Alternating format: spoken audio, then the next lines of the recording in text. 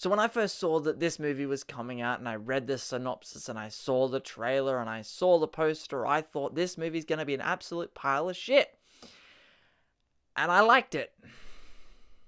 Fuck. Hey there guys, Tom here. Welcome back to my movie channel. Thank you very much for joining me for this, my review of the brand new film, Second Act, starring Jennifer Lopez. But before we get into today's review, if you have not subscribed to this channel yet, make sure you hit that subscribe button down there and do yourself a favor, ring that notifications bell so that you never miss out on my take on all things movies. Are you looking forward to Second Act? Are you planning on seeing this movie, or have you already seen this movie? Whatever your thoughts are, comment down below and let's carry on the discussion as film fans in the comment section right down there. So Second Act is a movie starring Jennifer Lopez, and if you've seen the trailers, you know that this movie basically is about her character, a 40-year-old woman who works at a retail store, and she's sick of working retail. She's not really happy where she is in her life at the moment, and I believe her godson creates a fake resume for her, and she gets picked up by this company to head up the development team and come up with new products and all that stuff. Here's the thing though, this movie is very enjoyable. It's quite an easy watch. You can just sit there, you don't have to think about it, you can just watch it. You get a couple of laughs out of it. Jennifer Lopez as the lead of this movie. Look, Jennifer Lopez is Jennifer Lopez.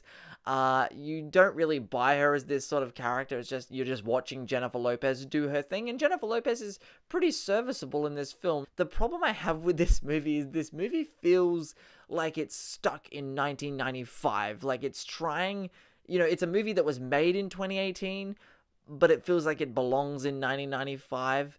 The whole movie, down to the way that this movie is shot, the way that it visually just looks on screen, and even the way it sounds, it doesn't sound like a movie that's made, or look like a movie that's made today in 2018 with the quality and the resolution that we have available at us in 2018. As I said, it feels like a movie that's stuck in the year 1995. And the movie certainly does follow quite a generic storyline. It's not a very groundbreaking story. This movie overall is not breaking anything new ground, or it's not pushing cinema any further than what it is already. But as I said, this movie is enjoyable. I really had no major qualms with the movie, aside from the fact that it feels like it's from the 90s.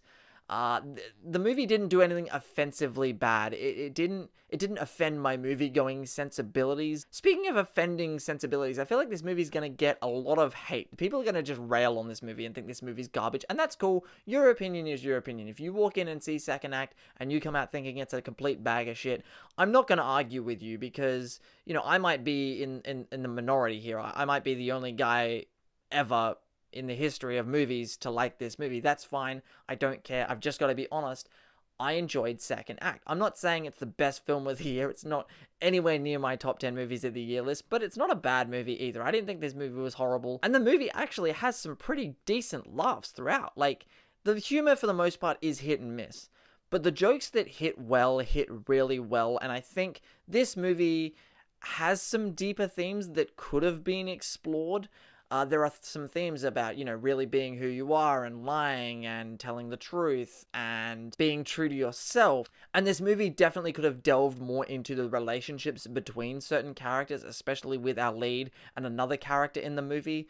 But the film didn't really need to do that. It could have, and the movie probably would have been better for it.